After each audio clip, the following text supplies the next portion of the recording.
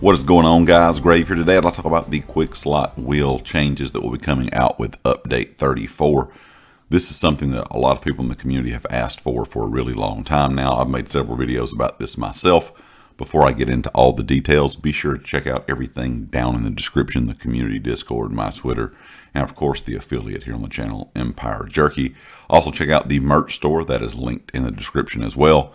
If you enjoyed the video, go ahead and hit the like. It helps me out a lot here on the channel. If you're not subscribed to the channel, you enjoy the content, hit that subscribe button as well. Now when it comes to the Quickslot wheel, there have been a lot of things added to the game over the years, mainly assistants, and it's really hard to get your assistants, your food, and your potions on one wheel.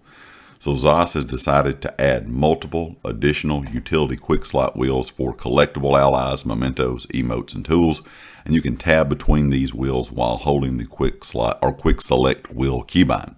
Allies, mementos, emotes, and tools can be slotted in their corresponding wheels directly from the respective collections menu category. You can now assign any emote to the existing Quickslot wheel, and the existing emote wheel, when utilized with a gamepad mode, can now be used through the Quickslot or Quick Select wheel keybind.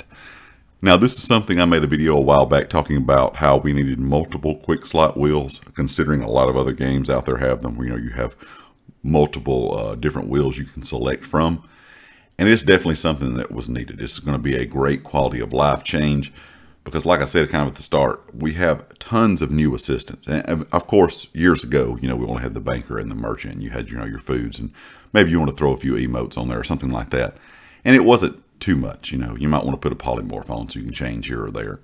But now that we have so many assistants in the game, it's really hard, in my opinion, just to have your assistants and, of course, your potions on one wheel. Now, with the new Quickslot wheel menu we're going to be able to break these down into different wheels and have certain things on each wheel.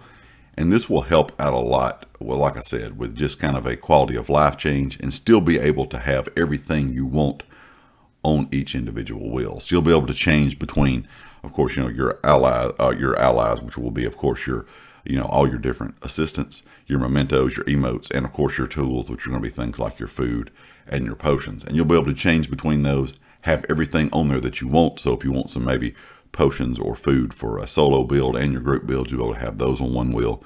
Of course, you'll be able to have all of your assistants, and I'm sure there's going to be more assistants added in the future.